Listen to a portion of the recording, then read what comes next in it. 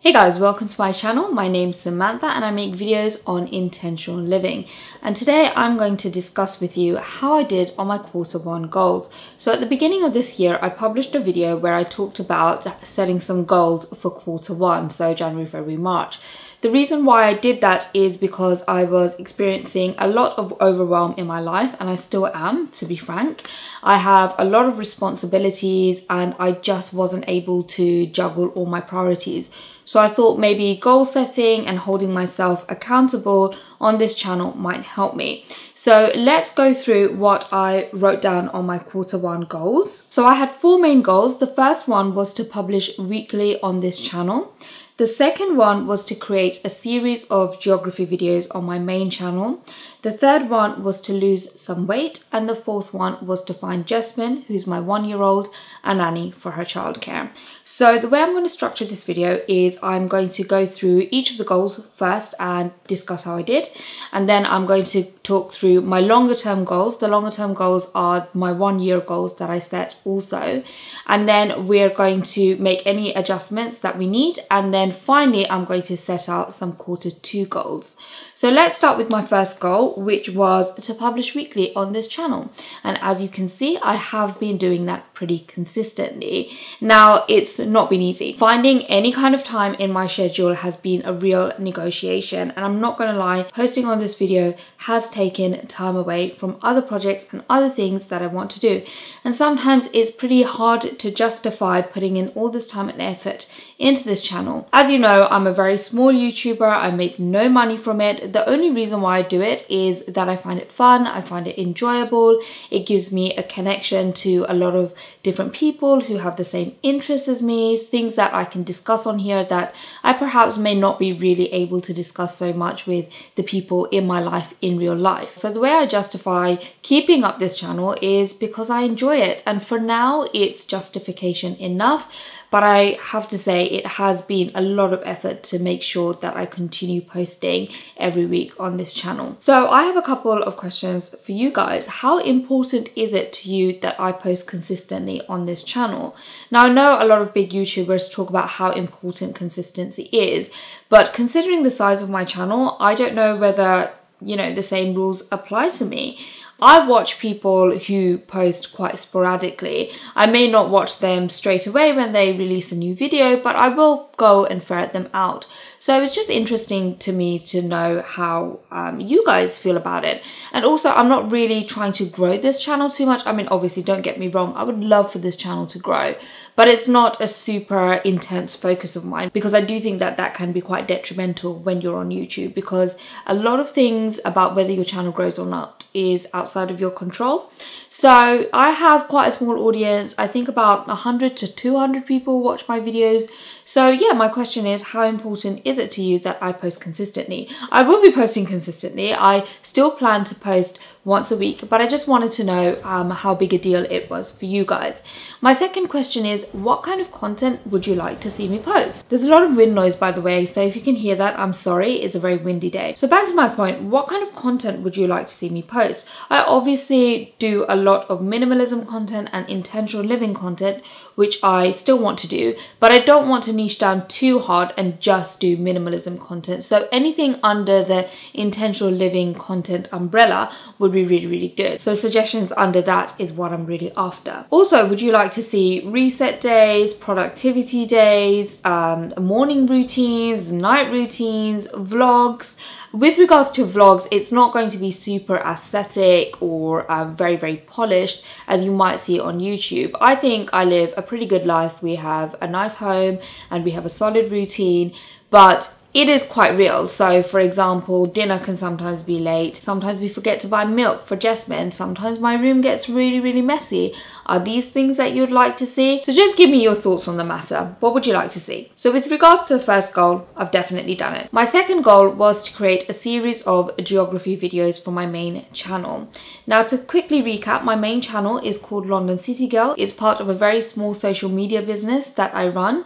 I do make money from it, so it is very important that I do post regularly on that channel. However, because I make educational content on that channel, it can sometimes take months, if not years, to post on that channel. And that's why I really like this channel that I post on right now, because I'm able to post much more frequently and have that connection with my audience. So with regards to the geography videos, there are 7 videos in the series and I've only managed to complete 1, and that's not even published.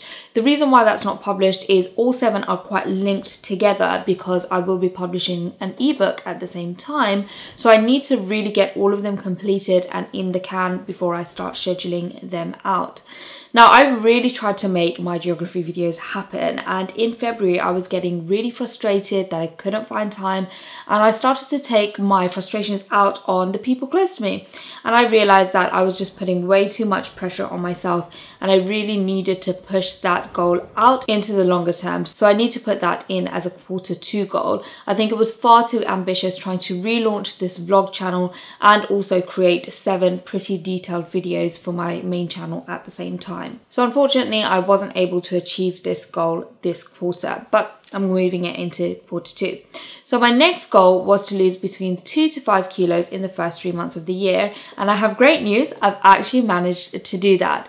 To give you a brief summary, I gained approximately 20 kilos across my pregnancy, and also I had a birth injury which meant that I was unable to walk for an entire year, and within that birth injury I also gained some weight. So overall I gained 20 kilos, if not more. So my goal was to get back to as close to my pre-baby weight as I could, and at the beginning of January I think I weighed around 79.2 kilos. In fact, I suspect I weighed a little bit more than that, but I was too scared to jump on the scales to take my weight. But the last recorded weight that I have, that I've got footage of, I was 79.2 kilos, and I just took my weight a couple of days ago for this video, and currently I'm 73.8 kilos. So that's a total loss of 5.4 kilograms, and I'm so proud of myself. I did not expect to lose so much weight in such a short amount of time, and I think I've done really well. Now, the reason for me being able to lose so much weight so rapidly is because of the amount of movement I'm doing. As a new mum, oh my goodness, the amount you have to move is crazy. You're carrying your baby around, you're bending down to do nappy changes, you're running to the shop because you forgot to buy her something. So it's constant movement. I started being able to walk in October, and after that my progress in terms of my recovery was pretty rapid, and I've been moving, I would say, constantly from about November onwards. Because we have a nanny, I am able to have structured exercise on top of that. I work out 5 days a week for an hour on my treadmill. I bought myself a treadmill, and obviously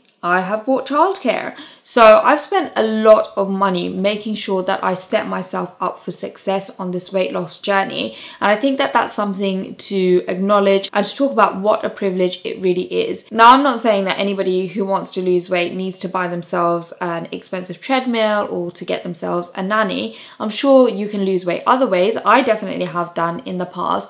However, under the current circumstances, this has allowed me to set myself up for success, and I didn't not want to acknowledge that, because it drives me crazy when people on social media and celebrities pretend that everything's super easy, that they lost weight super easily, and that they don't have nannies and they don't have additional help and they don't have chefs and all of these things to make it much easier for them. I just want to acknowledge my privilege and not go on my merry way and pretend that all of this stuff is easy for everybody. I also want to say, in regards to my weight, I know that that's not the only measure of health and fitness. It just acts as a very rough guide for myself. I do still have quite a lot of weight to lose, and I want to make sure that what I'm doing is working. In terms of food, I've not really restricted my food at all. The one area of restriction is that I don't really have as many takeaways as I was having. When I was unwell with my birth injury, we were having takeaways maybe multiple times a week, because that was the only thing that I could really enjoy.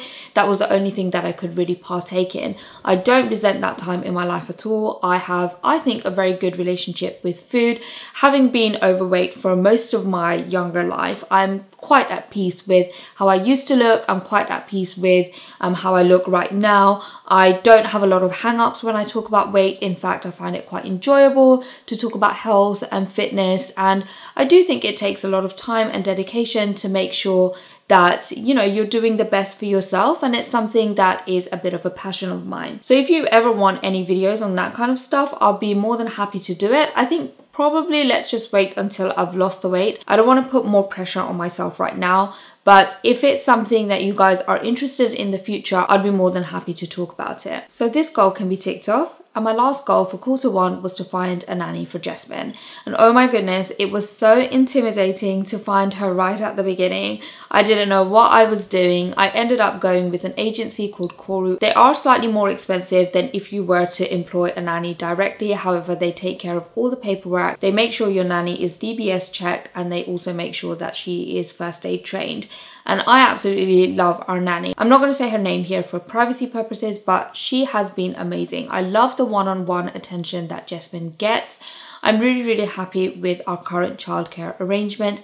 In the future, Jasmine may go to nursery, but right now, this part-time nanny works brilliantly for us. So let's quickly revisit my long-term goals. The first one was to get back to my pre-baby weight. Now, I think I'm going to rephrase that a little and say that I want to continue on my health and fitness journey. I don't want to put pressure on myself and say I definitely need to get back to my pre-baby weight, which was 57 kilos, by the way. Actually, I think it might have been 60 kilos. I feel my best at 57 kilos. So if I were to get back to that point, I would have to lose 16.8 kilos.